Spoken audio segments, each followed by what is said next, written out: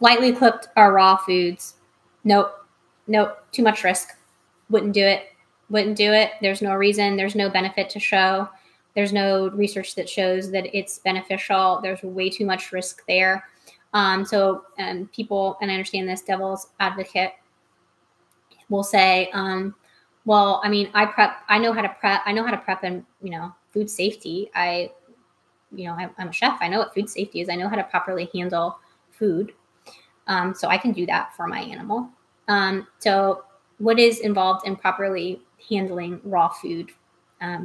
You cook, you cut all your stuff up, and then what do? You wash your work surface, you clean it and sanitize it.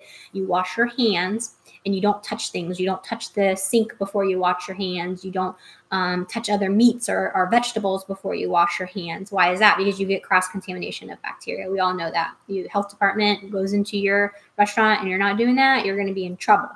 But what happens when we give that raw food, even if we've handled it properly, to our pet?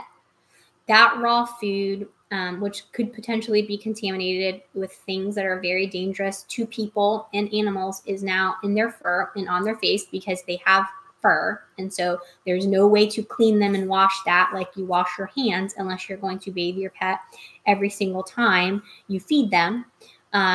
So it's not just the bowl, it's not just the receptacle, it's not just how you prepare the food, it's the bacteria and things that are on their face. But then, yes, there is a bacteria that gets in their gut, the dysbiosis, and all that.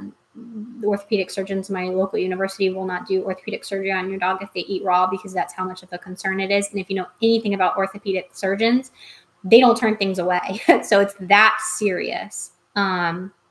So food safety is that serious, and I don't want any people getting sick, and I don't want any pets getting sick, and there's no data to suggest that it's better. I don't really see why it should be done at all, because it's not better. All you're doing is running a risk for no reason.